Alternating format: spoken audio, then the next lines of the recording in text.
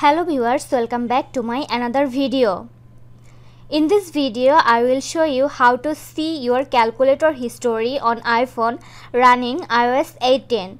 This new features allows you to see a list of all the calculations you have performed using the calculator app on your iPhone. To do that, open up the calculator app on your iPhone.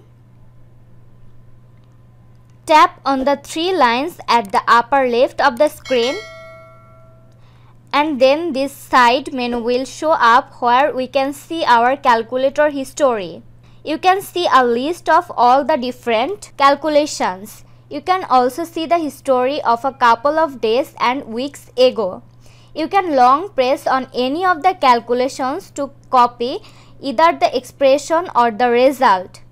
And if you want to delete a specific calculation from this list, you can easily delete it by tapping on the edit option in the top right corner of your screen.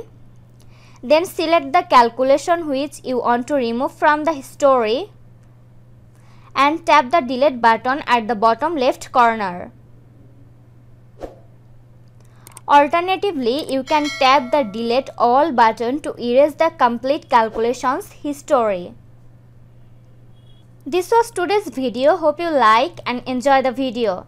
Do like, comment, share and also subscribe to Apple Info YouTube channel. Thanks for watching.